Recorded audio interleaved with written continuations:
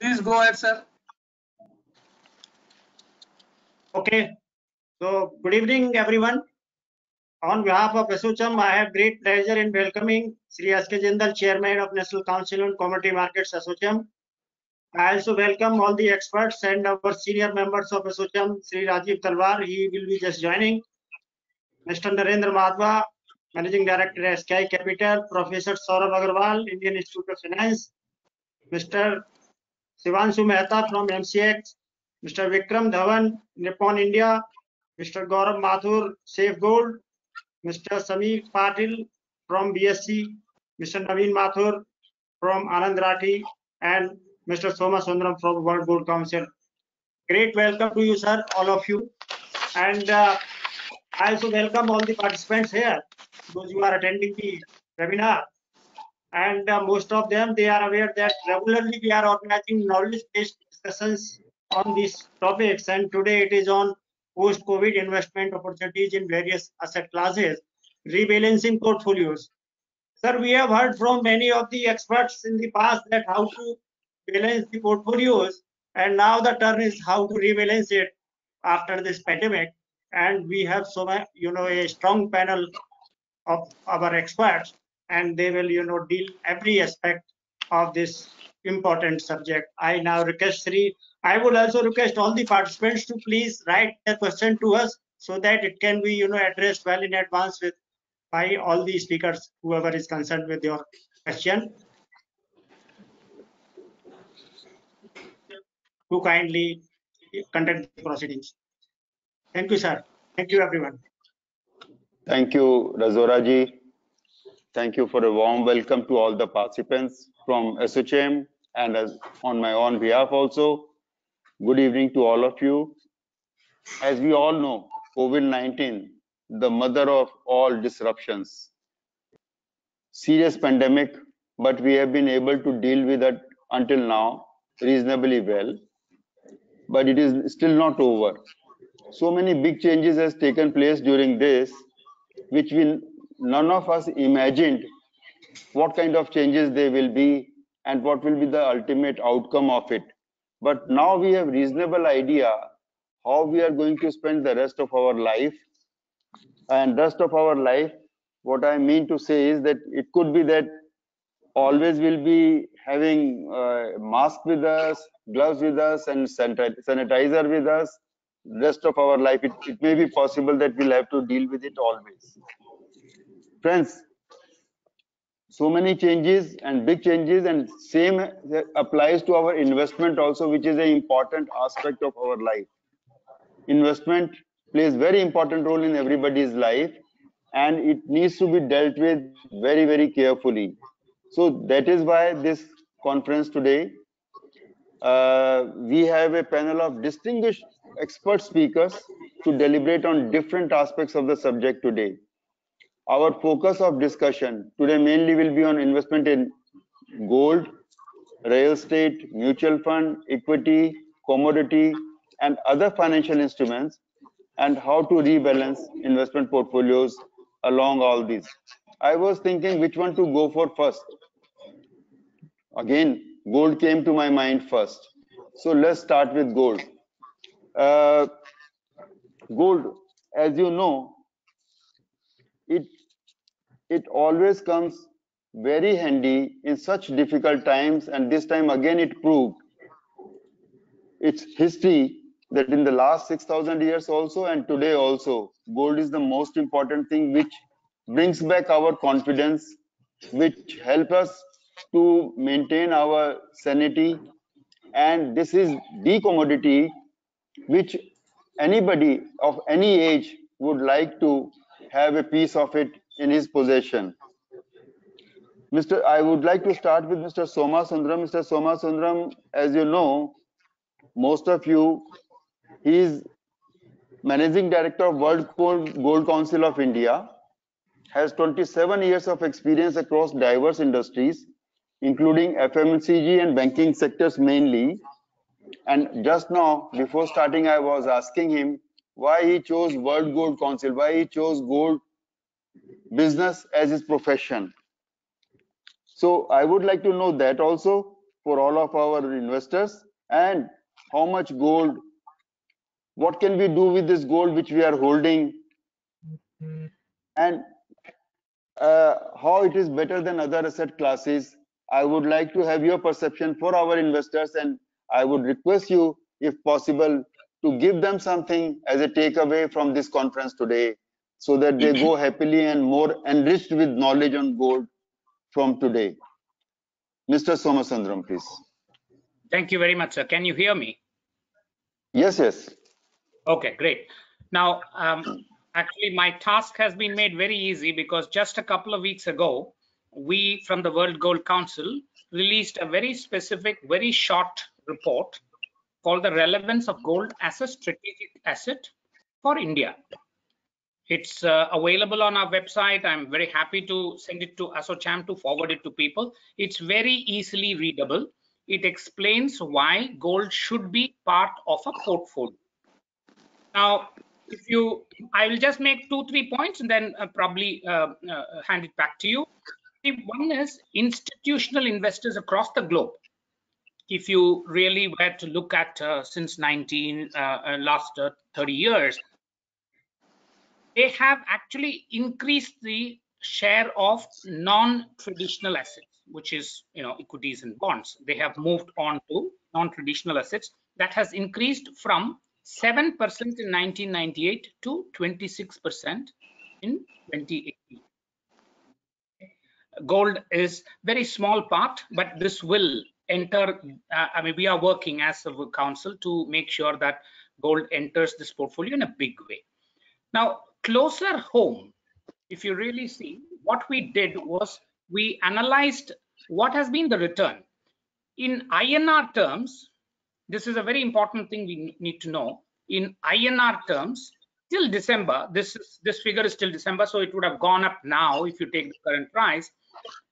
The price of gold has increased by an average of 14.1% per annum since 1973. Since the withdrawal of gold standard, the gold price in INR, in Indian rupee, has gone up by 14.1% year on year. So that tells us why gold is a very preferred asset class. We also did lots of analysis, and that report does deal with it. We have even said if a pension or fund in India, we have lots of pension funds, etc. If they invest anywhere between 6% and 17% in gold, had they invested in 6% or 17, between 6 and 17% in gold, the return would have been, risk-adjusted return would have been higher. It would have been, when I say it would have been higher, it's not a negligible, increase. It would have been, it would have been of significance. Okay, so the clear thing is, obviously, gold has to form part of our portfolio.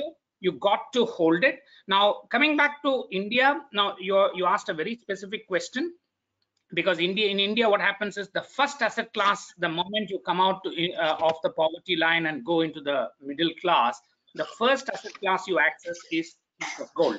So here the situation is a little different for the households. But when it comes to people who have gold, how do I use the gold now?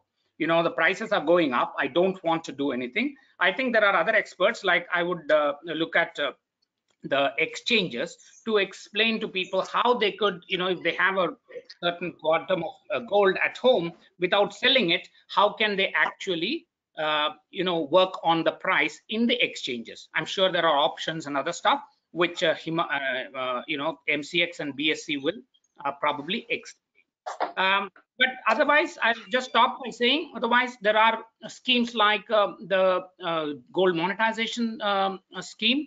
I think people should start learning it and probably start earning from gold to the extent gold is in surplus in their hand, but not exit gold. So I would leave it and then probably pick it up as we go along, sir. Thank you. So I have a question attached to it. When you say 14.1% per annum since 1973 average return on gold, what would be the second best nearest? Could it be equity or something else?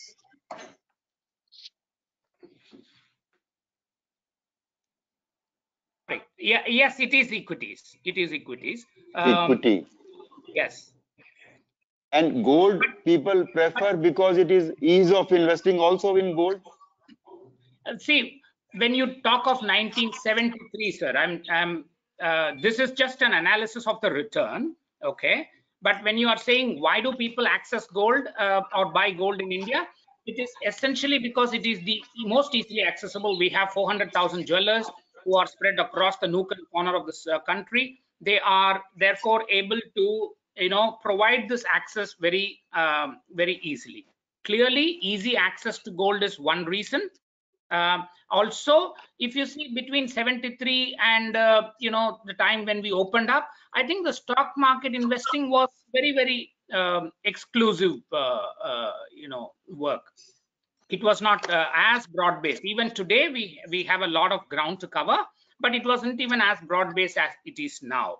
Therefore, gold and real estate tended to be the assets of preference in those days. Gold and equity both performed very well over a long average, but at the same time they have inverse relationship. Gold works better when there is a trouble, there is turbulence, and equity works better when there is stability. The nature is totally different. Yes, sir. It is. I mean, I would.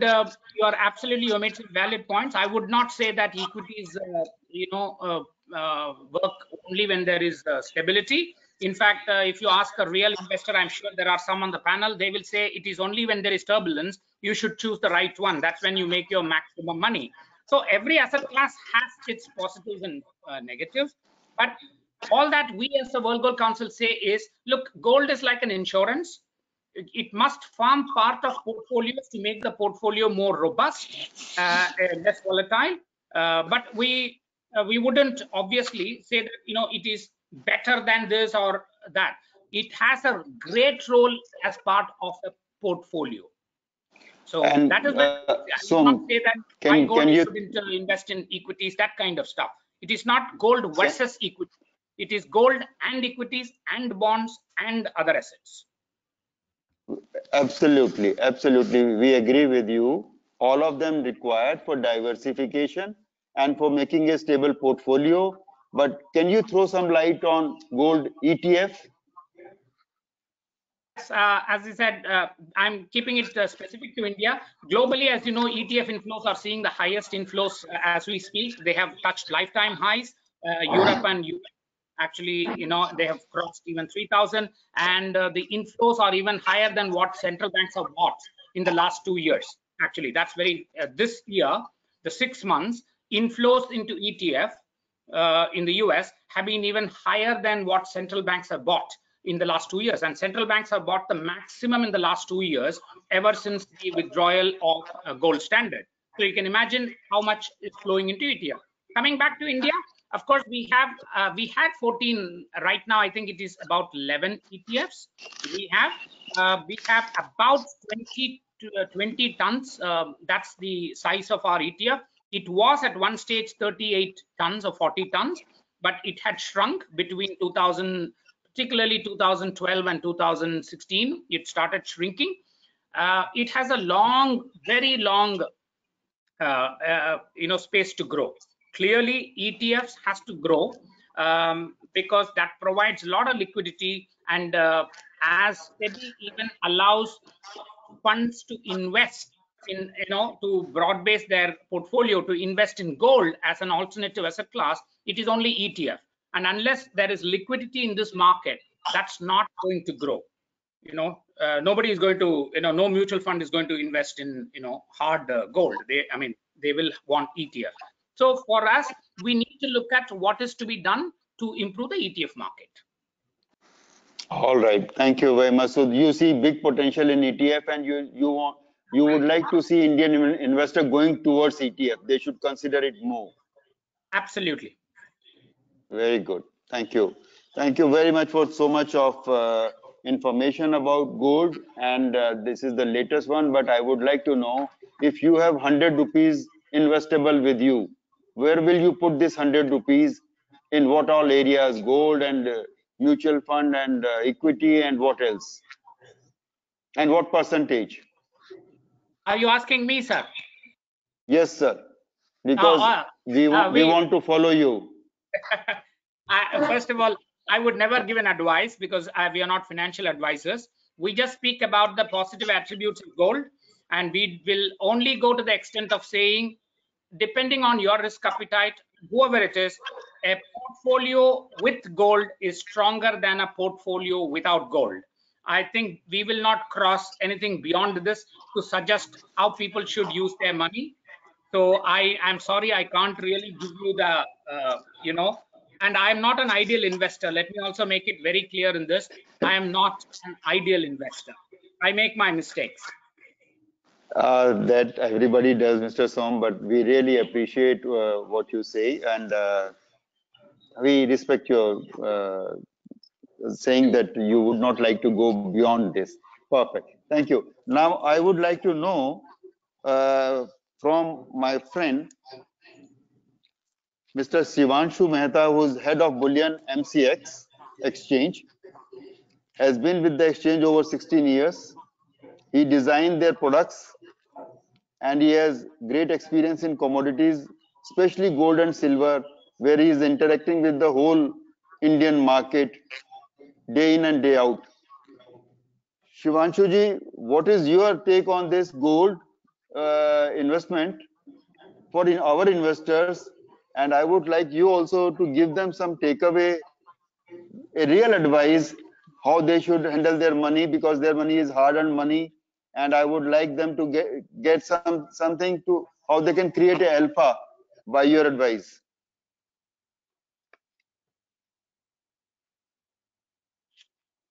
Cannot hear you. Must be muted. Your advice is confidential? No, not quite. So firstly, thank you, Jindal Saab, for a rather elaborate introduction, not even required. I think, firstly, I must congratulate ASSOCHAM for bringing constantly, these topics of current contextualized relevance. It really serves very well. I think while Som has really said a lot, and in the epilogue, you have already set the context, I will add these following points. Like they say, cometh the hour and then cometh the man. So gold in this period of turmoil, geopolitical, pandemic related, in an environment which is almost negative interest rate, monetary easing across the world, these are idyllic conditions for an asset like gold to yet again prove its mettle. I think it has. Before the lockdown, the prices which we used to see 39,000 odd, and this journey of close to 50,000 as a leading bullion exchange, it reflects firstly in our turnover, in our participation. Last year, like I mentioned, we were 102% up in turnover in gold, and we continue to be about 24-25% higher in the bullion turnover in these 3 months. Why is that so? Partly because the theme of today's session is that how retail investors can find organized ways to invest in gold, digital ways to invest in gold, accumulate gold on the screen, do weighted average pricing, lock in different prices through liquid contracts which exist on the exchange. So we have seen all these things unravel. It reflects in the numbers. You see, the portfolio aspect which you are referring to is actually an empirical reality. It's an empirical truth that they say that a portfolio which has commodity derivatives, managed futures, to an extent of 20% of the total, like Som said, it and you rightly pointed out alpha. So it actually gives a better return than singularly oriented portfolios. I'll put it this way, and it reduces the beta. It reduces the volatility. So these two things together. And what did you see in the lockdown? Why was it that there was the COMEX prices running away, and there was an unavailability due to physical constraints of the gold, and the LBMA represents the physical market. Yet there was a tremendous appetite and people rushed to the futures, and thereby creating that disparity. And for a long time, ETFs remained at a premium just after lockdown. Of course, Vikram is there; he'll throw more light on it. But the home experience which I can share with you is that we have launched retail products for this very purpose. One is the silver 1 kg bar, and it is no strange coincidence that during this period it has seen 10.5 tons of 1 kg of silver bars being delivered on MCX platforms. Again, retail appetite. During the month of March, as we are all aware, silver was at a premium never seen before. Why? Because of retail interest. The 1 gram gold contract which we have launched, nowhere in the world does it exist, deliverable 1 gram gold petal. 14,100 plus coins have been delivered. So these are all indicators of retail interest and the changing style of retail investment. Like you said, we'll be working with masks and sanitizers and maybe gloves. You said some time back. Yes, it is very much possible. So the differentiator between bullion and jewelry, between asset and a wearable, ornament, will further become evident upon all of us. I feel, today we have Gaurav here from Safe Gold. He'll tell you, digital gold in India, top 3-4 companies, they are doing around 300 kgs a month, sir. Was it ever heard of before? Digital gold, and this is again enabled via exchanges. So some companies, they are taking deliveries from MCX and they are in a way helping digitize it, because then it is being distributed to their clients and they go and exchange it in the jeweler's shop as and when they want through the demat process of the exchange. So electronic holding, electronic accumulation, liquid order books of the exchange, different product portfolios, accumulating it, holding it electronically, this is probably going to be the way forward, and any product which is designed around that will probably see success. So that is the initial remarks I have to make, sir. Thank you. But tell me one thing, did exchange through its research department knew that there is going to be a pandemic coming? No, sir. No, sir. You have those sixth sense qualities, sir. I don't think. No. And did you know that if pandemic comes, there will be a 25% increase in gold prices? Did you imagine? No, I did not. The suddenness of it. May I answer? While Sivansu Sure, or sure, Amin sure, or anybody, nobody can say that. But there was always a discussion that in times of crisis, and the crisis could be anything, we would not have defined the crisis, but we always speak about gold saying in times of extreme crisis, that's the one which will save you. And so that is known. So Sivansu, I just helped you. Sorry, go ahead. Sure, it's very important for friends to help when Jindal Saab is in the mood of giving googlies. So no, it's always those helpful. 6,000, that is the 6,000-year-old history gold has. Always during crisis, it has increased leaps and bounds, and it has helped. Demonetization, same thing happened. Now I would like to invite Mr. Gaurav Mathur, Managing Director, Safe Gold Digital Gold India Private Limited. By the name of Safe Gold, they are doing this thing. The company has digital gold brand by the name Safe Gold. And Mr. Gaurav himself has 30. Oh, they are working with so many banks and other firms, and he has 15 years experience in private equity, etc. Worked with Manapuram and Jubilant, all. So vast experience. Gauravji, please share your experience with us, and we would like to know your perception on digitalization of gold and how is the future of digital gold from here onwards. Jindal Saab, thank you. Thank you for this opportunity. I think in terms of our experience, we're a relatively young company. We've been around for about 3 years. In that 3 years time, we've seen a very positive reception for digital gold. And I should just clarify that digital gold is actually physical gold. Mr. Gaurav, why we cannot see you? Mr. Gaurav, why we cannot see you? Sorry, I'm checking. Am I visible? So, wait, let me put my camera on and on. No? And no, you are visible, very much visible, Gaurav. You can carry on. Yeah. All right, carry on, please. Okay, no problem. So I was just clarifying that many people mistake digital gold for something that is not a real product. They think it's a digital token of some sort. This is actual physical gold, which is stored in a vault, and it's just sold over digital channels. It's become very popular, especially in the last 1 year when you've had many more people buying it in substantial quantities. Because the main benefit for digital gold is it's accessible in convenient places. So we've partnered with some banks, we've partnered with many brokerage firms.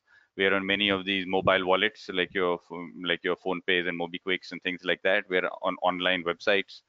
Some, in fact, video games also distribute digital gold to their winners as opposed to distributing money. So many places we make it easily accessible in across many different platforms. And we think that in the last 2 years, almost 80 to 90 million consumers in India have bought digital gold in some way, shape, or form. 80 to 90 million consumers. हाँ, मतलब अभी 8-9 crore. Now a lot of these लोगों ने 50 रुपए का भी खरीदा है, 100 रुपए का भी खरीदा है. So we've made it divisible. So like shampoo went into sachets. So earlier shampoo was in bottles and they put it in 1 rupee sachets. We've made gold also that you can buy it in low ticket amounts. So everyone buys gold in India. So power of fintech. Power of fintech is a good way to describe it, Jindal Sahab. Perfect encapsulation. So that has made it accessible. Everyone used to buy gold in any case. It's not some new product. As you said, it's the 6,000-year-old product. The other thing is, in times of crisis, the returns also look good. One other data point I just throw in the mix, put out there for people to look at. We've gone and looked at international gold prices going back 100 years, 120 years. So in US dollar terms, if you take a 20-year, 50-year, 100-year kind of time frame, gold gives you about 5% a year in US dollar terms. Add to that, the Indian rupee historically has depreciated 3-4% against the US dollar. And of course, there'll be different periods. So if you now look at gold in 50-year, 100-year kind of time frames, it will give you maybe 9-10% in Indian rupee terms. And of course, as Som said, since the 70s, it looks much better. And the other cut we've done is apart, if you take 5-year periods, 10-year periods, ever since Indian equities data started, apart from the period 2004 to 2019, gold has never underperformed equities in India over any 5 or 10-year period. It's only the last 5 years, effectively, between 2014 to 19, where gold was underperforming equities.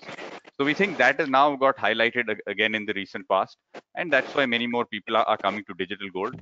And I would say we are a bridge to people trading on the exchange. So for example, we get a lot of mass market customers. So during the lockdown, when we couldn't buy from refiners and we couldn't buy from banks, then we were buying it in a big way from the exchange, and thanks to MCX that was still open. So it allowed us to function continuously. And even today, we sort of maintain some kind of a mix. We buy some physical, and as it comes close to delivery, then we also take delivery on the exchange. And we see ourselves as democratizing gold, because one of the questions you'd ask Som was, why do so many people buy gold? I think we just help that. You've always had more jewelers than bank branches. I think the last RBI statistics said 95,000 bank branches, and there's somewhere between 300-400,000 jewelers. So it's more, so gold is much more accessible in the physical world. We are just trying to now make that, take that accessibility and make it as accessible in the digital world as well, and take it across to consumers. And our aim is, right now, we started as a simple investment service in gold, but we want to build the full ecosystem. You should be able to deposit it with the bank under the GMS, so you can get interest on gold. And we've already got redemption networks with jewelers. So jo bhi aapka digital gold hai, you can go and exchange it for jewelry with a partner jeweler. You can use it as collateral for loans from a bank. So we're trying to add as much functionality as possible to physical gold in a digital format. Gaurav, when did digital gold became operational in India first time? First time it started in about 2016-17. So about 3-4 years. Ji. And you see big potential here?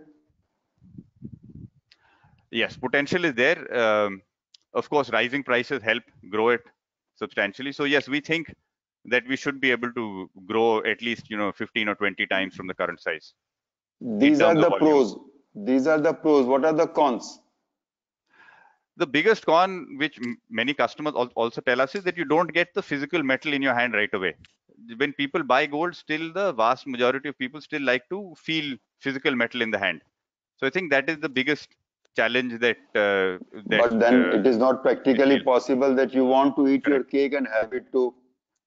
but that is still the customer feedback we get. You asked me the con, so this is the number one issue that we get. People say, "आप 0.1 gram का हमें क्यों नहीं दे सकते? आप 0.2 grams का बना दीजिए, छोटा coin बनाइए." That is the kind of, or rather, that is the most common complaint that we get. The फिर other उनको माइक्रोस्कोप लाना पड़ेगा देखने के लिए उसे. True. All right, very good. Thank you. Sameer ji, Mr. Sameer Patil, Chief Business Officer, BSC Limited. 2003, when I first time met him, he was representing MCX and he was selling gold product, electronic gold product, online gold product at that time. And today he is looking after BSC business. But I remember him as a golden boy from MCX always. Whenever his name comes to my mind, it comes as MCX Gold Boy. Sameerji, share your experiences with us. Now you have 17 years of online trading of gold experience and other experiences. How do you look at gold in today's scenario? I understand that during COVID, big changes have taken place, behavioral changes from investor point of view. Investors, they are not the same investor before as they were before COVID. They are different now. How they are different, and how do you see the potential of this business post COVID? Thank you, Jindalji. Thank you so much. Thanks for remembering me. In fact, those were those good days when we all, started MCX together with a full bang and full flow. In fact, I remember in 2008, I don't think anybody here recalls what we are talking of, when I had come to Delhi to meet you in person for that 150 tons of physical delivery in silver in one single contract. so those are those good old days. Well, in fact, a good question, Jinderji. Things have changed a lot, and there's a drastic change, behavioral pattern, change in behavioral pattern rather. In fact, if you see if you compare both pre and post COVID, in fact, in January, nobody thought that when everybody, in the month of Jan and Feb, all business heads and the CEOs sit together, scratch their heads and discuss targets in the month of April, May, June for the next quarter, and nobody thought that the next quarter you'll spend your entire day sitting at home and working from home. But now that's a reality now. And as you rightly said, I don't know about the designer shirts and trousers, but your gloves, your sanitizers, and your mask is going to be a part of your lifestyle at least for a couple of years to come. And to be very specific, gold is 100% imported in India. The prices of gold, Gaurav touched on a very, very good point, rather, when he was comparing the equities and the commodities, especially gold. And he said since 2014 to 2019, it was equities that was outperforming gold. The reason being was gold was, in fact, staggered in the particular range from, say, $1,300 to $1,400 per troy ounce. And it was only the rupee dollar factor which was appreciating, and rupee from 63 to 75 today. It's an enormous increase in rupee, and that is affected the increase and return of gold price in India. And it is not gold single-handedly. It is, and Som rightly said, in gold prices have increased in India in rupee terms, and that is thanks to the Indian rupee depreciating from 63 almost to 75 and a half. So this is a major reason why gold prices have gained that return in India. But touching on to the most important factors, what has been very interesting, what we have witnessed is in the last couple of months, from when the lockdown started, from March till now, what we have seen is a new breed of investors coming into the markets. Now these are the millennials. They are the investors. For them, they have no liking towards gold. They have no liking towards any we might talk about this 6,000-old tradition of investing in gold and all, but if they have ₹1 lakh, if they have an option of investing in gold or an iPhone, most of them will prefer an iPhone rather, because the entire investing pattern has changed. Even and if you look at the number of accounts that have been opened for the large 10 members that we are talking today, which contribute to almost 60% of the volume of the equity volume. There are other volumes that's also in India have increased. In fact, on BSE, my UCC unique client count is increased from 4.21 to 5.61 crores. So this is a huge number in this last 4 to 5 months. So this is encouraging. Now for us, there are various options. Two businesses are working. One is during the COVID period. One is Reliance, and second is Exchange. Reliance has collected so much of money, and so has Exchange done. Carry on, please. Yeah, thanks so much. So Vikram is smiling. So, but nevertheless, so this was encouraging for us, and the way the changing the patterns have changed. Everybody used to look at long-term investments, you say 1 year, 2 years down the line. Now, if you see at gold pre-COVID and post-COVID, the Indian price is from 42,000. It has gone as high as 48,000 per 10 grams. So this kind of returns in such a small time is never heard of. So now moving forward, this new millennials, they are getting used to such kind of volatility, such kind of opportunity, such kind of returns in this market. So when I would go forward and say now the entire logic of a long term and a short term has changed, because this kind of returns were actually unheard of. And even the large equity exchanges and the indices in India, if you look at the kind of movements and the volatility and the returns they have given from the lows to the highs, it has been tremendous. And hence, I personally think the entire liking or not liking, but the prospect of looking at as investing in gold is changed. But I would also like to throw some light over here. We have BSE recently has launched the options on goods in gold mini contract, and we are doing reasonably well. In fact, fairly well. We completed the delivery cycle also. It is just 1 month of launch. So an options on goods is a very good product. It minimizes your risk, your cost on the commodity transaction tax, which is a huge cost here. So when you enter into a futures market, you pay an initial margin, you pay a mark to market, and you have to take care of so many things. So here in this case, you pay a small premium, and at the end of the expiry, you can avail physical delivery as well. So this again has become a very good option. We are doing sizable volume, almost about 20-25% market share in just 1 month, and we will make. And in fact, sir, we have issued guidelines for India Good Delivery also.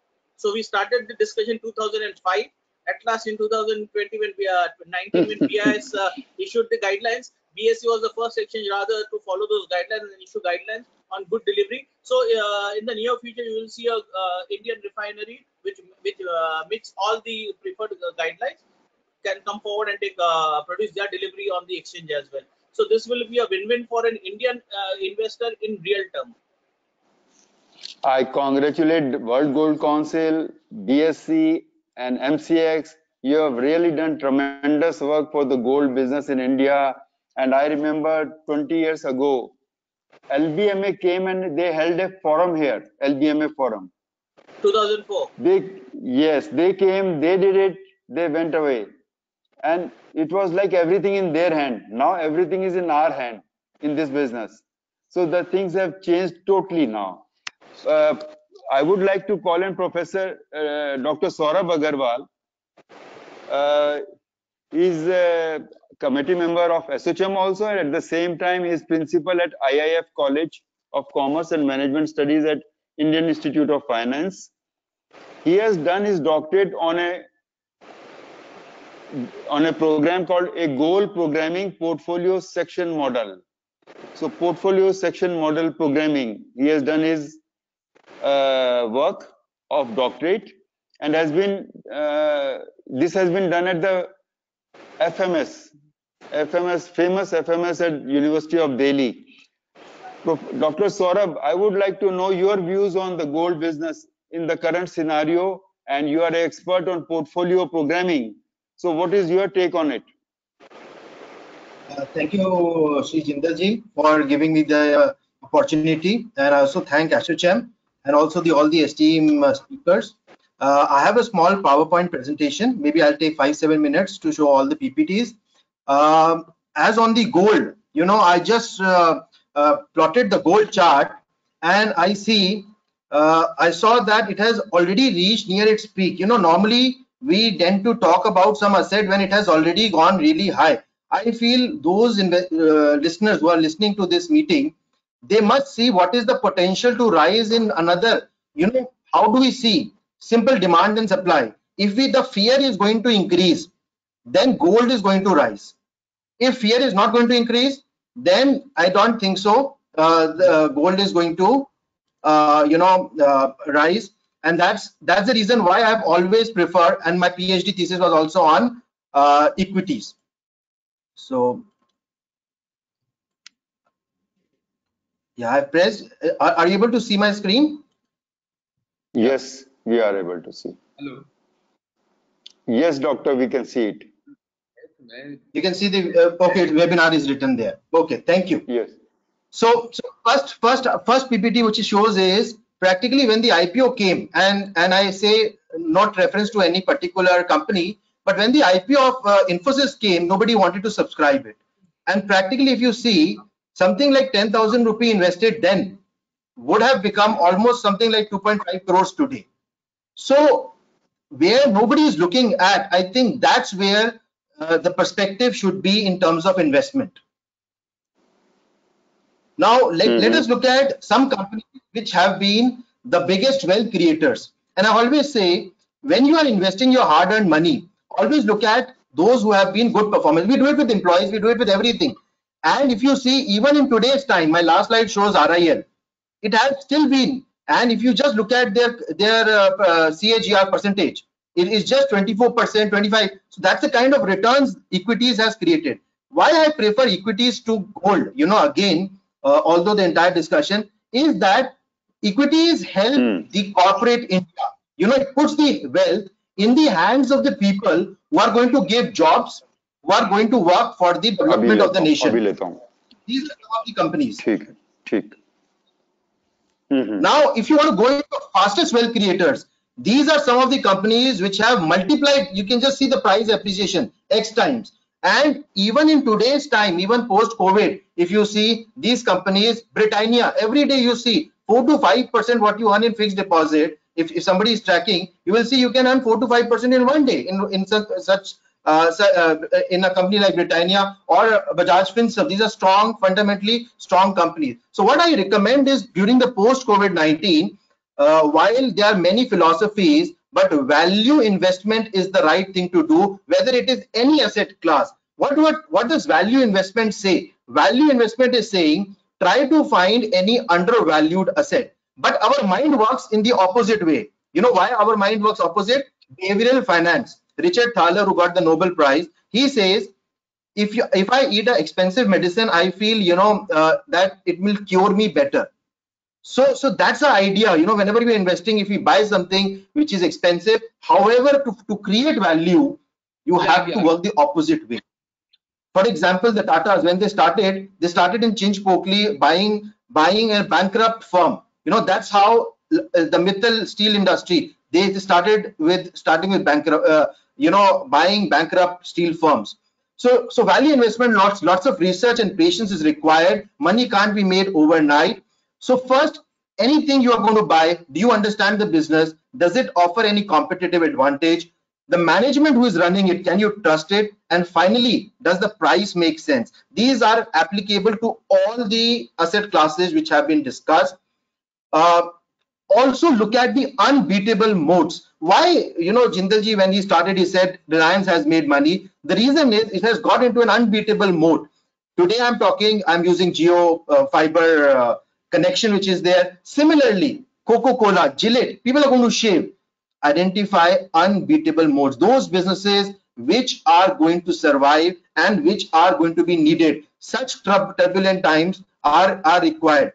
I also, some research was done by me, and we tested the hotel stocks, and what we saw was through that event study, on 11th of March, when the pandemic was declared, immediately the prices went down. Our Sensex went down about 22%, but after that it went up, and significant gains can be made. So practically, when everybody is rushing out, I think ASSOCHAM members and other esteemed players, that's the time to get into it.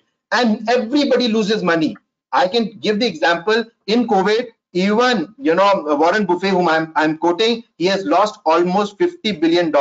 He has sold all his stake in US Airways, and it's a big amount for him also, because his total cash reserves about $130 billion. If you see, so, but there is opportunity to make money. If you see, he invested this much, and he in Geico shares, he made 1.3 million. So through value investment over time period, you can make a lot of money. Suzlon is another very good example, a case study. The company was doing good, but then it took a lot of debt. So debt, you know, value investment says look at companies which have less debt. Okay, switching cost should be high. For example, if once I've taken a DTH, I'm not going to switch. These are some of the ways to identify unbeatable moats, how much intangible assets any organization has. So basically, the Buffett's philosophy is look at these 8 points. Does your investment have these 8 points? Then you should go ahead for it. Otherwise, not. There are many other filters that have been created. One is very popular, who was the guru of Warren Buffett, was Graham, and he said, look at earnings yield and the ratio of stockholders' equity. If the promoters of the company hold a large portion of the asset, then you should tend to invest in it. It should be the returns given by your equity should be twice of a AAA rated bond. Now, these are some of the rules which, and we applied it on Indian stock market. He said you do not hold it forever. Similarly, gold, if you keep on holding forever, you might lose out of the probability to earn return. He said keep it for 3 years to 5 years, up to you earn 50% return. All the slides I have shared, so I'm not going to read this thing. What we did was we found, you know, we did an empirical study on Indian markets in this COVID period, and we took just 5, you know, these 5 parameters which were identified by Graham, and we found these are the companies which are common in all of them. And we saw Aarti Industries, one of the greatest wealth creators. There are other companies also, and this is the portfolio return table. You know, with this, using these filters, in 1 year you could have earned this much, but if you hold it for 2 years, returns become negative. So actually, holding period sensitivity of results we saw. So actually, any asset class you buy, how much long you're going to hold on to it is also very important, which I think the investors and the participants should see. These are some of the results we saw. Almost our model working in 8 out of 11 years, which is very good. There are certain tenure ratios which are there, which we also worked out, and we observed that yes, out of 6 years, even in terms of risk to return ratio, our portfolios did good. There are many other filters. For example, Scross is a very big scholar. He said that you should invest in companies which are available below the book value. All this data is available on websites like Money Control, ET Money. So, I mean, you can download the Excel sheet. All the listed stocks have little debt. You know, specifically post-COVID, debt is going to play a big role. And what Reliance has done, I think other companies are also doing through rights issue and other issues. I think that's a very important thing. He felt you should ignore services industry, and that way McDonald will never come into his filter. This Granblet filter I have seen works very well, and it's focused on two things: higher earnings yield. So if a company is doing very earnings yield are going to increase, and secondly, higher return on capital. And I can tell you one company is IPCA. You know, November, December onwards, we started having news of virus spreading, and IPC exports a lot. And if somebody had invested, his wealth could have almost been doubled in such company. Now, even leave that, return on capital. Another company I can give an example is Deepak Nitrite.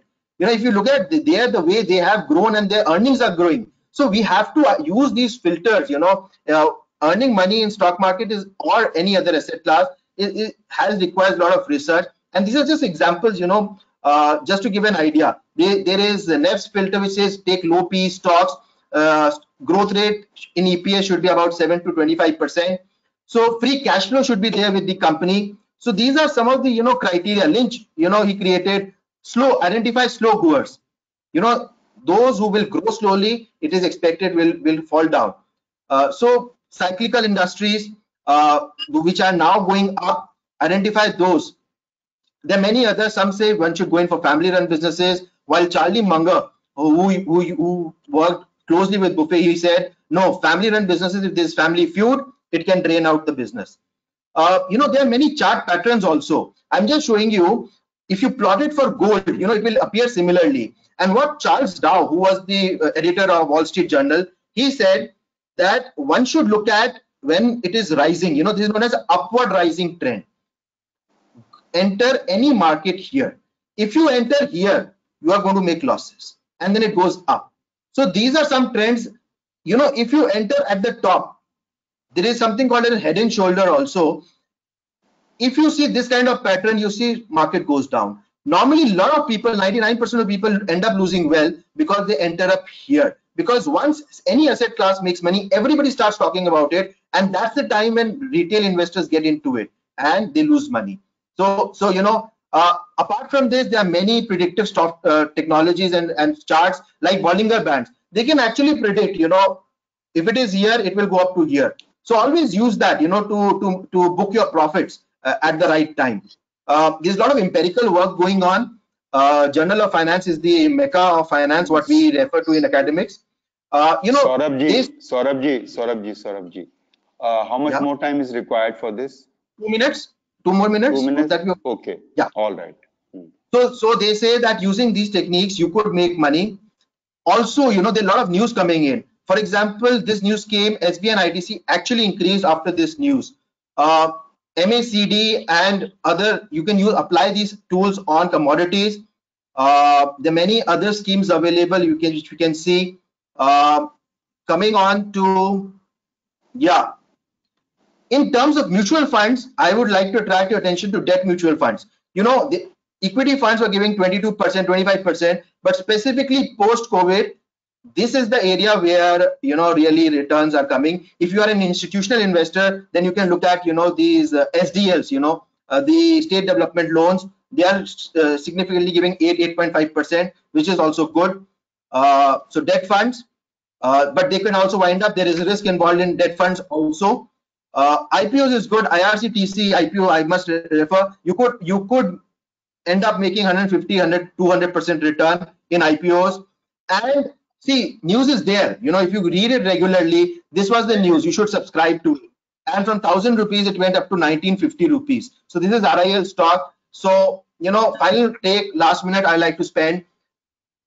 These are the different asset classes which was to be focused today. And I feel real estate can give you wealth, provided you buy the land. When you buy a builder flat, already a lot of profit has been shared. So you need to be very careful. Commodities are really doing good.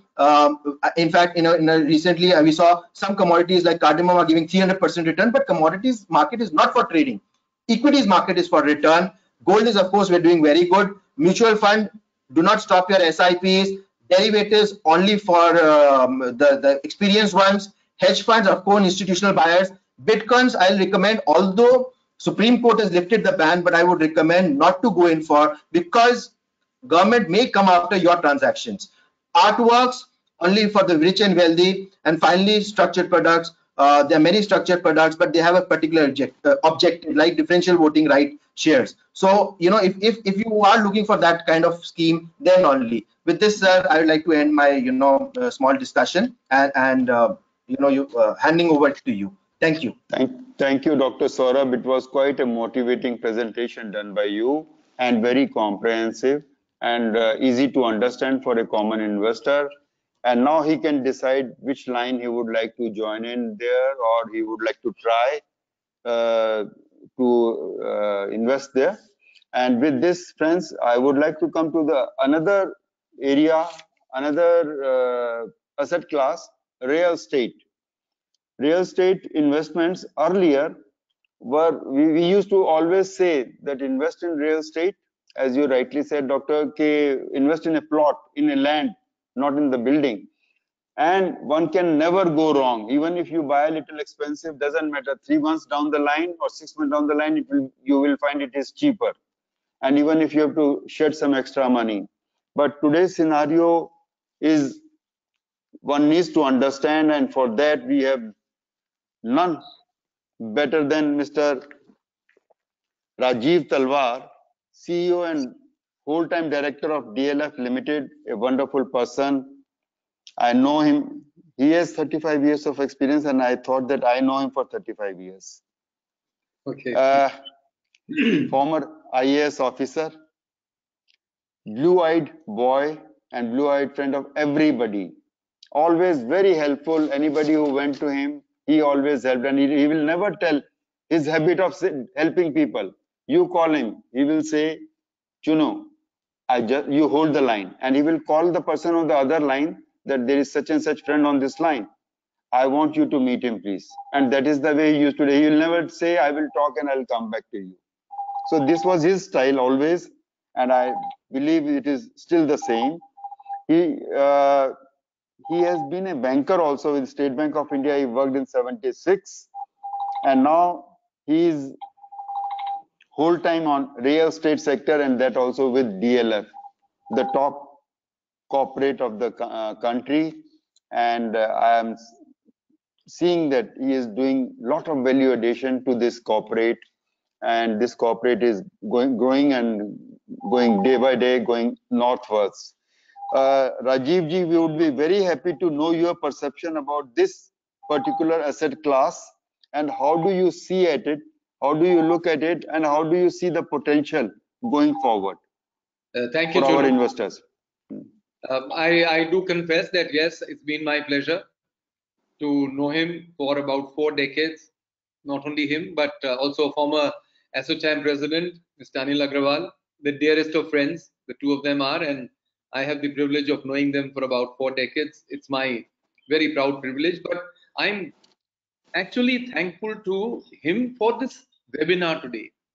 Believe me, if I could keep quiet, I would love to do that, and that's why you'll find me speaking very little, because whether it was Mr. Soma Sundaram or Shivanshu or Professor Saurabh, I think this has been a great learning experience from me individually, and I'm sure it is equally useful to every person who is attending this webinar. Of course, we were, having been a bureaucrat, and I do know that we are quite responsible for hoping to keep real estate and gold in parallel. We also create a shortage of real estate and thereby see that the prices go up very high. Now that I've shifted to DLF, we try and do the other thing, that buy land when it is at a lower price, do a legacy pricing, and then add value to it, and hopefully leave plenty on the table for buyers. I think it's a very good asset class. It's one of the biggest investments that you can make in your lifetime. And everyone, I know of some friends, it's just a story that there's a very major law firm which does not take a case against us, only for the reason that when he bought land in Gurgaon to begin with, what he paid for 500 square yards, a few years ago, 1 square yard was equal to that. So with the result that even if in 20-25 years it's gone up 500 times, it's a fair return. And only as a matter of great, gratitude, he had given an unwritten command that no cases. They've given me plenty. But I think that also depends on the fact that yes, you have to choose. I personally feel that this is still a good buy, because prices for almost a decade have been languishing, or they've been constantly keeping well in relation to the inflation. Therefore, it's a good time to step in there, especially for young people. The government has come out with very many schemes for young people. I don't think artwork or gold or silver, the young are not really so much concerned with it. But I think to buy their first apartment or a second apartment, and especially for the millennial generation, which is a very highly mobile generation, the lure of gold, the lure of commodities, the lure of financial instruments can never be lessened. I think that's something which accounts for a huge market. And heaven, be kind to us, that thanks to all of you, you've created such wonderful avenues of investment that whenever the amounts are small and manageable, to whatever best extent they can do, they should invest in whatever you are recommending, because that's really what makes the economy tick and grow, whether it is shares, whether it's mutual funds, or any kind of instrument, or even commodities and bullion, of course. But I would really recommend for the young who are coming into the market that there should be a paradigm change. Real estate has not really been in the most favorable light over the past decade because of the experience which people have had. And that, I think, is due to over leveraging and perhaps excessive risk taking by developers. So many are getting sifted out, and there will be a huge change in the entire scenario. But for smaller housing, whether it is 300 square feet, whether 600 or 1,000 or 2 to 4,000, even larger ones, depending on the appetite and the investable surplus, it is still a great investment opportunity. And I would really recommend it for women. First of all, the kind of security that gets in. And if we've seen the pandemic, everyone has seen the migrant population and hordes of migrants. You've seen the kind of human issue that was raised. You are all dealing with it. Have you ever seen anyone who has a home, even a good, stable, rented home, leaving? That is how your services continued. And I think there is a huge potential lying for two things in future which will come about. One will be housing, and therefore growth of business, commercial and retail, over the years. Number two will be something which we really haven't seen very much, which is rental housing. All of you know what Oyo did to hotel rooms. It's time that India actually planned to make about 4 to 5 crore different sizes, because demand will be in different sizes, homes all over, and get into the rental mode. We've been saying it for about 2 years, and we're very happy that the Prime Minister has announced this policy last week. There will be many coming in, and I'm sure with your brains, there will be a new asset class which will be generated, which will be rental housing, which becomes like a paper commodity. It's what finance paper does and what financial holdings do. And there have been some very innovative things like digital gold, which was being talked about. Similarly, there will be a concept of rental housing which will come up all over the country. And we have a very small portion of rental housing in this nation today. That is a big growing factor. And I would really recommend that anyone, if bank rates are going down and interest rates are going down, then it's a very good asset class to partake in, especially for the young. And of course, old have to do it because they have to provide for their old age benefit. And maybe if the government can actually make that just one simple change, which is what is given as a maintenance allowance per annum, which is 30% right now, if it is raised to 50, either for women or for senior citizens, I think that will provide a very good avenue for investment. But I would really love to hear all of you, because I'm quite certain that there should be a paradigm change. That earlier we were talking about, there should be sales of homes after they are completed, so that there is no question of cheating anyone. There is no hard or sad experience that any buyer will have. But with these times and the pandemic, I'm sure launches will get much more frequent. If rates come down of interest, then this is again a very good buy right now. But of course, who can compete with the sentimental security which gold provides, which financial instruments provide? So I'm sure we are all in a competing paradigm, and may competition bring the best, whether it is commodities or whether it is gold or whether it is financial instruments and the big stock exchanges, because that is where wealth really grows well, and they're very well regulated in India for the moment. But the government has introduced RERA, which is the Real Estate Regulation Act, and hopefully there will be no major cases at all in the near future or in the long term for people being cheated of their money. And therefore, buying property wherever you don't have any, and especially for the young who can change jobs from city to city, but owning one is a must. Especially, I think the class of people you are, where it is very often a stigma if families don't last. A nuclear family doesn't last, and a girl has to say that I want to get back home. I think the new trend should be that ladies and girls should own homes, and if there is ever a breakup, the man must be told to move out. She must get her security and emotional security and financial security as a permanent feature. So I do think that real estate, like gold, will be the a long-lasting asset. But with the market going deeper and deeper into the stocks, I think that's a very good thing for India, and we should all be proud of the people, including Dhirubhai, who actually began the middle class investment revolution in this country, and all of you are partakers of that.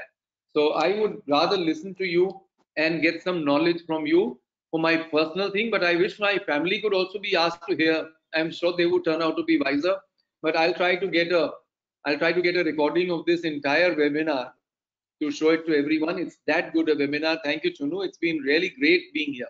Thank you so much. Thank you very much. But if your family would have been here, finally you would have been buying some gold this evening. I swear. Yes, you're correct. No, I have two small clarifications. Real estate development is a nation building thing. What is one great wish you have from the government? If they give it to this industry, then this industry can prosper very well and grow very well. Is there anything to do with taxation of the thing, or dealing with real estate, selling and buying procedure should be simplified? What is that one thing? And second thing, when you say investment allowance should be made 30 to 50%, does this mean the building value, or it is including the land value? No, it's not an investment allowance. It's the maintenance allowance for rental housing. Maintenance allowance. Yes. That is normally 30% of your annual rent.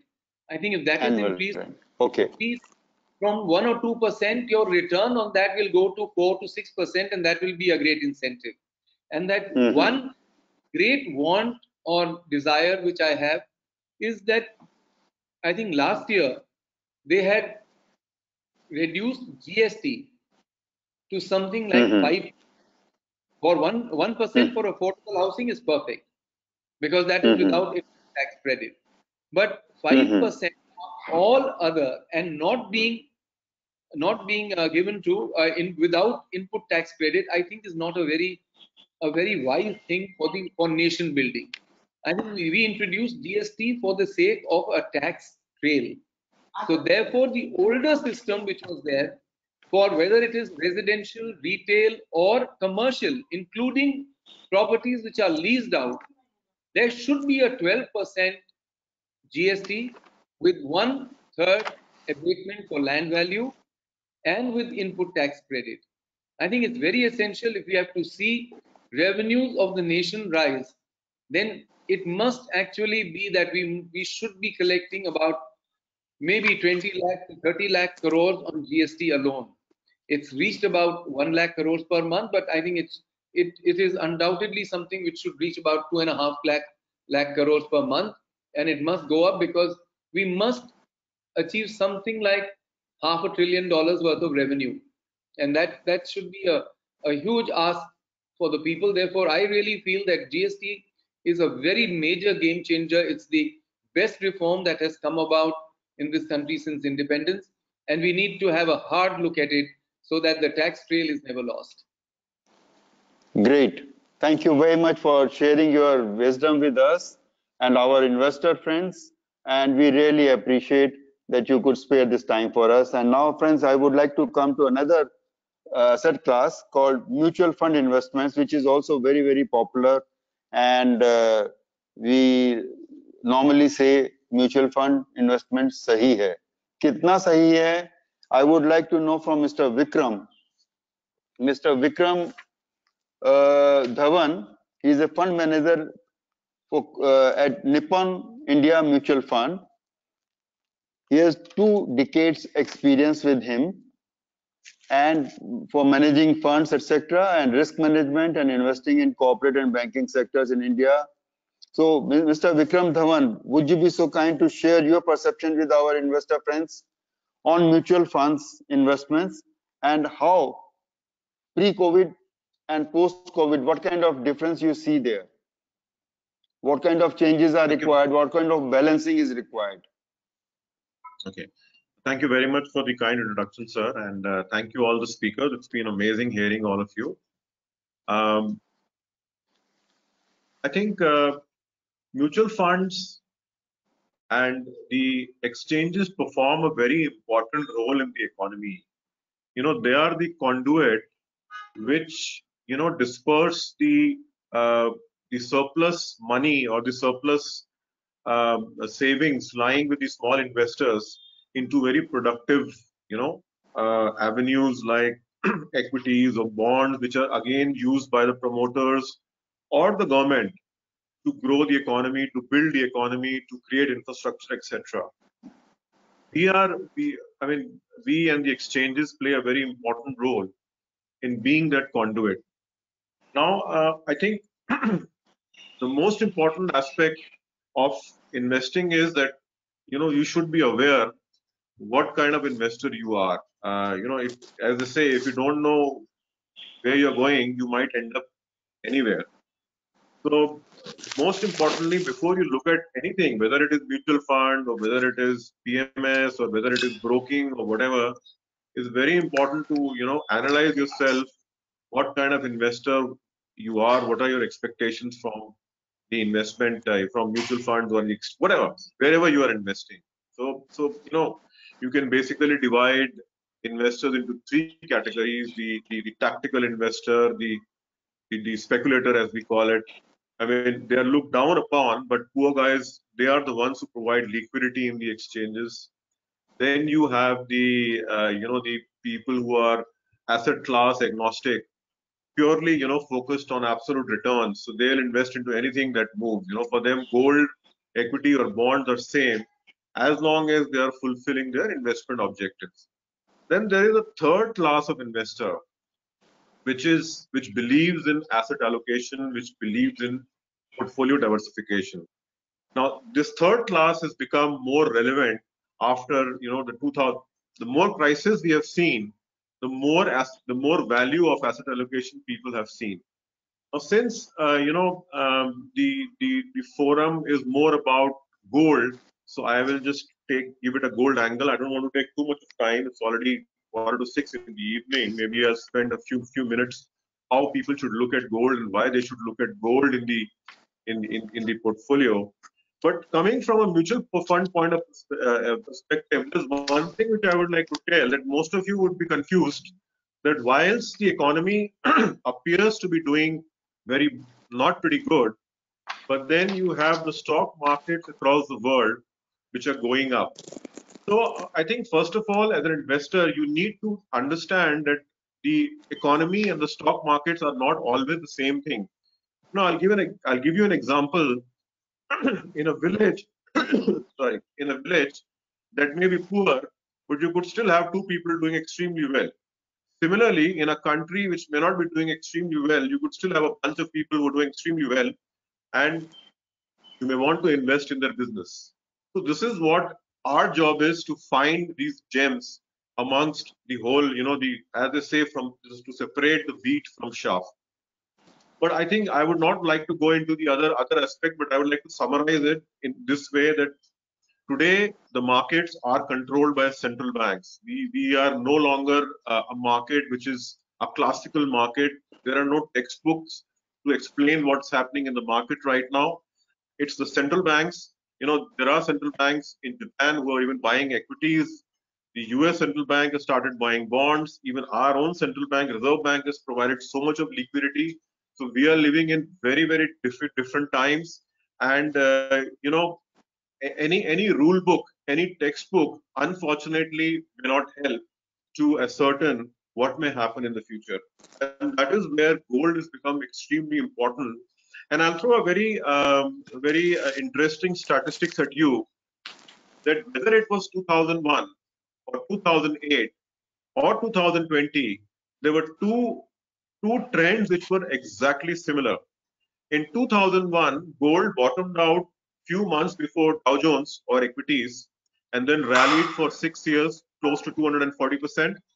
I mean, I beg your pardon, Som sir and Jindal sir, because you guys are much more capable in gold than me. If I get it a bit wrong.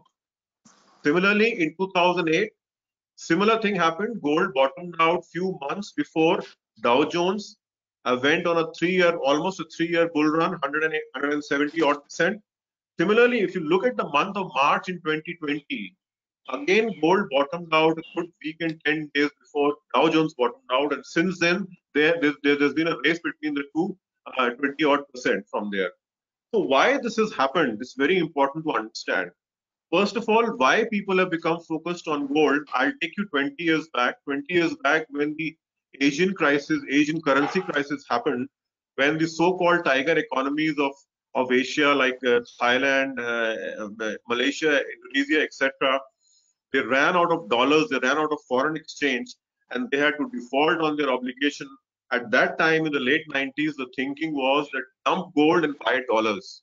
So for a very long time, the central banks across the world, the investors across the world were dumping gold and buying dollars. And that is why if you see that era of mid-90s to late 90s to early 2000, you'll see that gold has done extremely badly. We saw the gold bottom in 2000s. In fact, there's a very interesting story in a very lighter way. I like to take some liberty in use of words, that the bottom of the gold was made when the UK Treasury decided to dump a lot of their gold. And at that time, they dumped the gold at all-time low of 300 or 300 odd dollars per ounce. Considering today we are at 1800, and the person who was responsible for doing that was the then Prime Minister of UK, Gordon Brown, and which is now affectionately called as a brown bottom of gold. Since then, what people saw in 2001 and 2008 and 2020, what you're seeing, that the sanctity of dollar cannot be taken for granted. When the problem will come, the Federal Reserve will print money. I mean, the money printed in 2001 and 2008 has still not been reined in. I mean, you must have heard about this term called taper tantrum, when the Federal Reserve of USA wanted to recall the stimulus in 2011 and 2015. I mean, we leave aside the world. I mean, the Nifty and Rupee went for a huge toss at that point of time. So, unfortunately, and today we are looking at 10 trillion moving towards $12 trillion of stimulus. So, there's a very good possibility after the next boom, when the next bust comes, we would have not paid for the 2001, 2008, and 2020, crisis. So the world, unfortunately, the world has found a cure for debt, and it is more debt. So we are becoming more indebted, and the central banks, the government across the world will be forced to keep the interest rate lows, to keep the cost of debt servicing. And whenever the interest rates are low, the opportunity cost of holding gold becomes almost nil, because gold doesn't pay you any dividend. Vikramji, you are dealing with so many investors all the time. You have dealt with so many investors all through your life. I want to know your idea of investing. Suppose you have 100 rupees investable surplus. Now, after this pandemic, where will you put this money in today's world, in today's ecosystem? So I think it's very important to understand asset allocation. Not all asset classes will run together. There'll be an equity bull run. It may not be accompanied by a gold or a bond bull run. You will have to do asset allocation. Now, obviously, you have to understand which part of the cycle is. There are various factors. If you are in a deflationary cycle, it's a time to invest more in debt. Vikramji, I want to know where you will put your 100 rupees. Okay, so first of all, as mutual fund employees, we are not allowed to give direct advice to the investors. So please don't do whatever I'm saying. Don't do it tomorrow. But I think as of now, I would go by what Som mentioned in terms of gold allocation, 10 to 15%. I would also go for out of that 100 rupees, 10 to 15 rupees will be gold, and rest 85% will be split between debt and equity. Now, it all depends upon what is your risk appetite. If you are somebody who has a high risk appetite, then you should be having higher equity allocation, maybe 50% allocation in equity and maybe 35 in debt, or 60 or 25. If you are having a low risk appetite, then it should be maybe 20, 30 in equity and rest in debt. Sir, I like to add one more thing, which is very important to the discussion. It is not as simple as how much money we will put in what.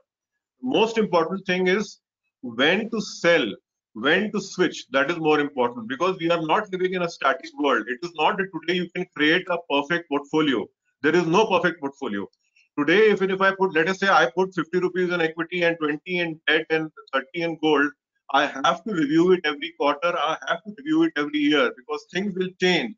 If the inflation is going up, I need more gold and equities. If there's a deflationary environment, I need more debt, less equity, and less gold. So I think it is a moving target. Your question, the answer would be a moving target, and I would have a different answer 3 to 6 months down the line. So it's very important to understand where each asset class is in terms of price points, in terms of its cycle, and then make an investment into it. Mr. Vadva, I would like to bring you in at this time. Tell me, please, Mr. Vadva is Managing Director of SKI Capital and he is my colleague at ASSOCHAM. He is handling investment and capital market committee of ASSOCHAM. I would like to know your perception about investors. What would you like to say, and what kind of wisdom you would like to share with them in today's post-COVID scenario? Where should they put their money? Where should they invest their money in? Thank you, Jindal, and thank you. And I compliment ASSOCHAM for coming up with the topics and doing webinars regularly. Generally, as I have listened, and it was a pleasure listening to experts on various asset classes, I can say that we all know that no asset class can be defined as a right or wrong to invest. It's all based on the investor's objective and needs and preferences. Pros and cons of each asset class needs to be investigated before investing. As far as you have asked the question to every panelist, how much you will invest, I am coming from equity market, which is a riskier asset, and it's a old wisdom that you deduct 100 your age from the 100, that should go to the riskier class. Suppose I am 55, so 45% of my total wealth allocation should be towards riskier asset. This is an old wisdom. And as far as COVID is concerned, we all know it's an unprecedented time. With the uncertainty in the world, it will be natural for investors to do some reallocation, as our topic suggests. The rational expectation will be that they might rebalance from physical asset to financial asset, more so towards equity. As my BSc, Mr. Samir Patil has just mentioned, in last 3 months, we have seen 14 lakh accounts being opened in the equity market, which is a record of itself. Because all along we have been saying that we are a country of 130 crore, but still we have 2.5 crore demat account. And normally in any developing country, this figure is not less than 15%. But what we have seen in last 3 months, we can say that we can cope up with the other developing worlds also. As far as every expert has mentioned and taken a subject of respective class, I'll just mention one part of gold which we have missed. This is sovereign gold bonds being offered by the government, which carries interest of 2.5%. And I assume that many of our listeners and audience today are first-time investor. So if one has to go for a gold, this is a good option one should look at. Traditionally, gold is considered as an important and a must investment in India. And India continues to be the major and the biggest consumer of gold, especially in the uncertain world when all central banks are printing currency. One can look at gold as a valid investment. As Mr. Rajiv Talwarji, and we did one program for PhD also. Mr. Talwar, if you remember, in when you were president of PhD, we did same topic. The COVID was not there. Then we were discussing that, in India, especially North India, people have created their wealth from real estate. I confess that my most of the wealth, although my younger generation, my children say that it is skewed towards real estate, but we have created our wealth through real estate. So one must not miss this real estate, which has been languishing for last 10 years. And as he has rightly pointed out, that for a younger one, once you have your own house, you can concentrate on other wealth and other asset classes. So one must first of all, look at real estate, or investing in his or her own house. This is my submission. And other part, like there are other revenue also in real estate, like we have REIT, which is again an instrumentalization of the real estate asset. Although we don't have much of the offering in REIT, but going forward, as government is quite serious about REIT and InvIT, this again is going to be another asset class of its own. So one can look at REIT and InvIT also in subcategory of a real estate. As far as this mutual fund, as Mr. Vikram Dhawan has said, I assume many of our audience are first-time investors. So equity is a riskier class. If one has to invest in equity class and it's just beginning to enter in the market, best way to do it is through mutual fund only. So I'll just suggest that first-time investors should take a route of mutual fund, and there are very good investment fund managers down there who can manage your money.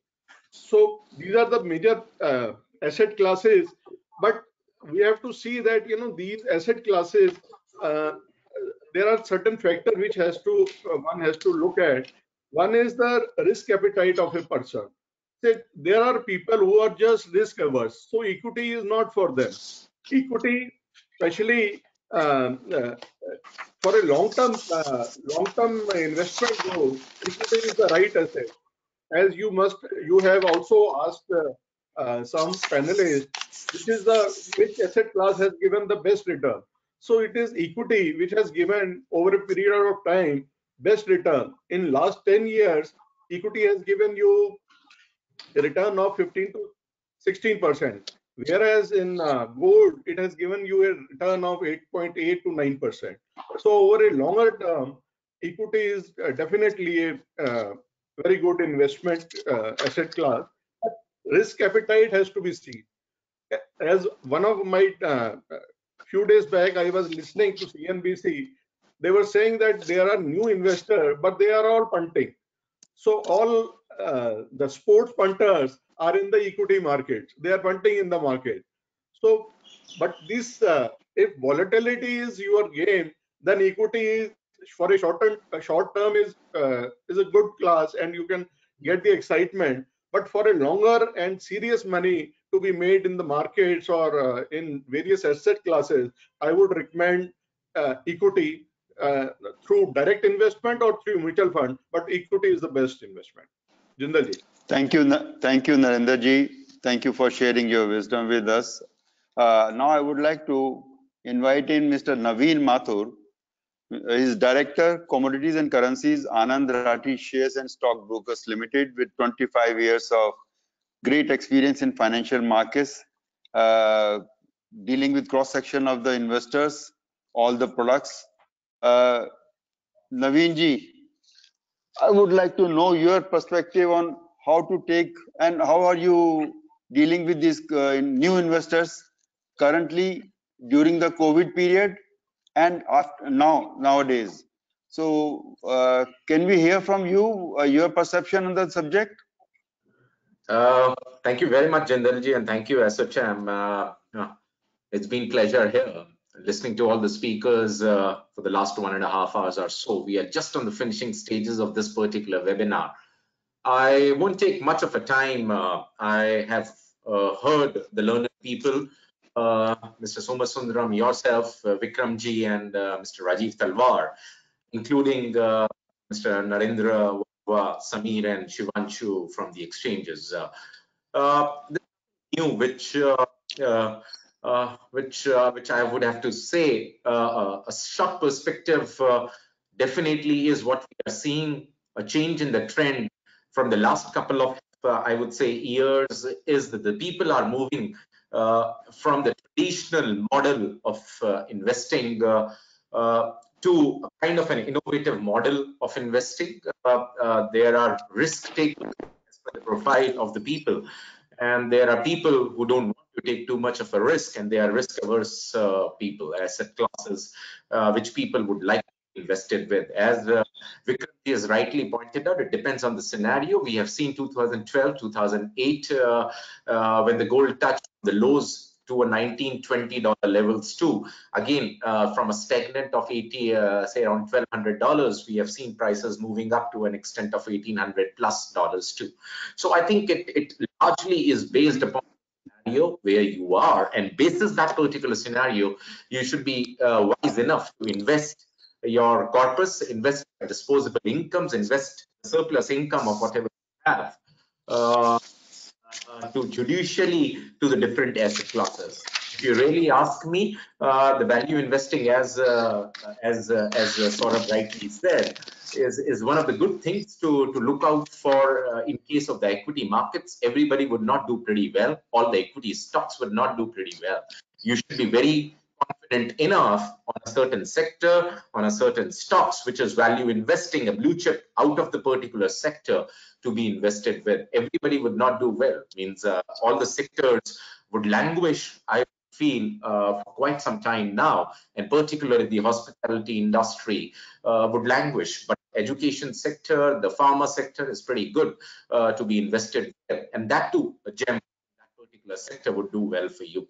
I've been in commodities and currencies for last 14-15 years, thick and thin on that. Everybody has talking about gold, and I think gold is not to be seen as an asset class for the downtime. I think it is an asset class for the better risk-adjusted return, as Som said in the initial remarks of the presentation. So I think the debt, the gold, and the equity mutual funds or the equity direct asset investments would be great, subject to that you know what you are doing and you know what your profile is, what your risk appetite is, as Vadvaji rightly said. So I won't take much of time there. I'm the last speaker in the entire conversation. People have spoken their wisdoms. With that particular note, I thank you for inviting me on this particular platform. Thanks a lot.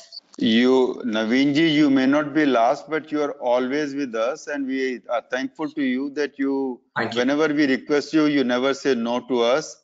As a final word, I would like you to reply some questions. All the panelists, I would request. I read the questions from the audience one by one, and if you could kindly reply. First question is, want to know best investment option in COVID-19 situation, that is mutual fund, PPF, or bonds? Who would like to take this question, please? Health is a better option. Professor, sorry? During COVID, you said, so I said health is a better option, neither stocks nor gold nor anything. And at what price one should be looking at buying it? Invaluable, I should say. Thank you. Professor, you wanted to say something? Yes, so it depends upon your wealth level. If your wealth level is low, I would recommend invest particularly in real estate, in PPF, kind of fixed interest earning monthly MIS.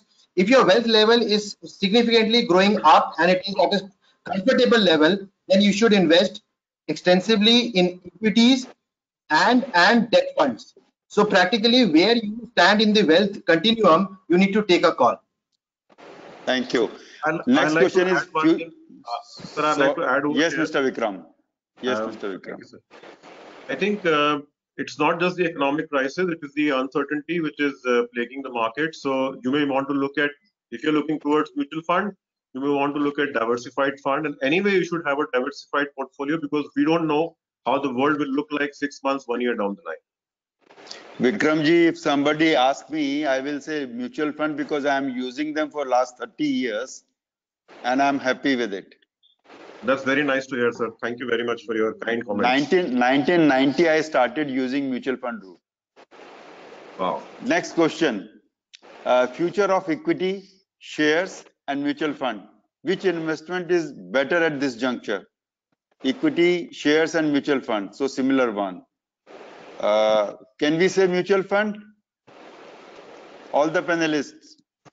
I think, sir, if you are able to actively follow the market on day-to-day basis, then maybe you can go for direct equity. But if you are busy in your life and your work, you don't have time, then I think, and you cannot, give time and resources to it. So it's better to leave it to the mutual fund. And that's how I think we should look at it. That's my personal view. Thank you. Next question is for Dr. Rajiv Talwar. What are the barometers of prediction of normal earner to choose real estate to buy home, keeping aside his monthly expenditure, how much he should start investing and in which? So the best, shall I say it again? No, perfectly okay, Sam. I think the best scheme is it's a very major investment. If you have anything like 5 or 10 lakhs to invest, please buy a home worth 50 lakhs or anything below that, because banks give you a large amount of loan at a concessional rate, and also because the government of India has provided a scheme whereby you almost get that 2.5 lakhs, which is an annual EMI. EMIs, 12 EMIs put together, are tax exempted, and therefore in about 20 years time a 50 lakh home will almost come to you with tax exemptions free of cost, with just 10 lakhs of rupees. Rajiv ji, gold and real estate both come from the earth. Which one first? बड़े लोग कह के गए हैं कि पहले घर होना चाहिए, उसके बाद गोल्ड होना चाहिए. घर होगा तो आप बचे रहेंगे और उसके बाद अगर कुछ है तो फिर गोल्ड भी ले सकते हैं. तो बड़े लोगों को तो हमेशा पसंद था घर अपना होना चाहिए. मैं आपको भी बड़ा मानता हूं और नरेंद्र जी को भी बड़ा मानता हूं. उन्होंने पहले, दोनों ने आपने कहा है कि पहले घर लो, उसके बाद सोना भी आ ही जाएगा. जी. सोना भी और चांदी भी आ जाएगी. घर से जो खुशी घर से मिलती है किसी और चीज से नहीं मिलती. Actually, financial and emotional security comes from there, sir. And happiness also. If you don't have your own house to stay, कहीं दिमाग में वो घुसा रहता है कि हम रेंटल उसमें बहुत टेम्परेरी काम में चल रहे हैं. और अगर आपने कोई प्रॉपर्टी ले ली है तो एक स्टेबिलिटी आ जाती है लाइफ में. 50% of your life gets covered by that. Correct. And then you can change your town, go to another place and stay in a rented house. There's no problem. You can change your jobs, you can go to rented homes, but एक घर जरूर होना चाहिए जिसको अपना कह सको, जितना भी छोटा हो. और इंडिया के कॉन्टेक्स्ट में बिल्कुल ठीक है ये. Thank you. Next question is Mr. Samir, for you especially. Can we also know what opportunities beyond gold? Beyond gold भी दुनिया है कि नहीं? Yes, sir. There are a lot of opportunities. In fact, for the investors. In fact, before going to other opportunities, I would like to thank Vadvaji also, because I missed out on the sovereign gold bond, and what an opportunity. It's and Vadvaji, thank you so much for covering that.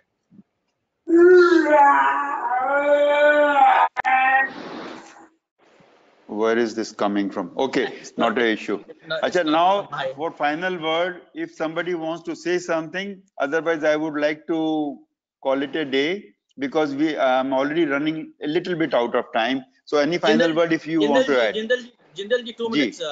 I would like to thank you for the session and inviting us, VSC, to be a part of this panel.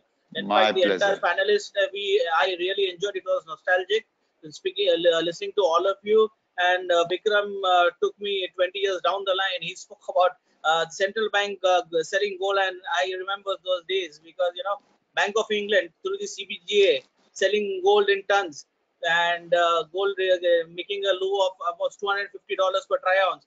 And I still carry that cutting with me from Economic Times, where there was an article saying gold might come down to $100 per troy ounce as well. And that is the day today, and we are at $1,900 per troy. Vikram is smiling like anything. So, and he very articulately touched on those points: 2001, 2008 subprime, and then 2015. I mean, it was nostalgic. He took me down the memory lane. So thank you so much for that. Anybody else want to say something, or we call it a day? All right. So one thing, yes. So one thing I like to say that the commodity asset class has been given a stepmotherly treatment or a stepfatherly treatment. So it's very excellent on your part to host such grand seminars on commodities and real estate. Obviously, everybody knows about it. So yeah, I mean, from the community of commodities, I would like to thank ASSOCHAM and you for having such a grand, especially at this time. Thank you very much for that. So thanks for inviting. Vikram, we did our first conference on commodities in 1995 at ASSOCHAM. Wow. When there was no exchange, no online this thing, we started at ASSOCHAM 1995. We did first conference. So ASSOCHAM is fully committed to all these things, and we did gold 2002, first one, and others also. So ASSOCHAM has been doing great job on all these subjects of interest to the trade and industry, and I appreciate and I thank you, each one of you personally, for sparing this time for ASSOCHAM.